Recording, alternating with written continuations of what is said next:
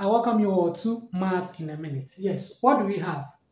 Simplify 8 into bracket 2 whole number 1 over 4 minus 3 over 4 bracket close. Easy as ABCD. Okay, let's have our solution.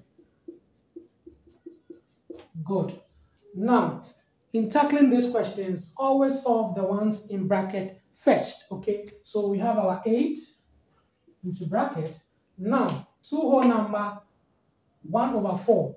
You have to convert it into what? An improper fraction. How do you do that? 4 has to multiply the whole number. That denominator multiplies whole number plus what? Numerator. So 4, 2 will give us 8 plus the numerator, which gives us what? 9 over 4. That's all, minus 3 over 4. Good. So we have our 8.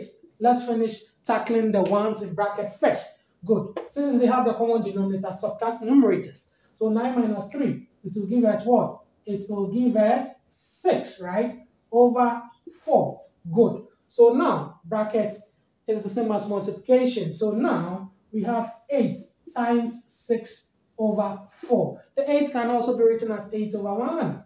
Good. Now, what do? We see whether we'll be able to cancel vertically or diagonally. Yes, diagonally. 4 will go into what? Into 8. So 4, 2, 8. 4 will go into self once.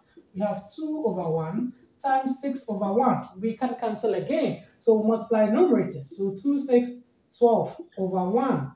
Any number over 1 is the same as that number. So our answer is 12. That's Maths in a Minute for you. Adios.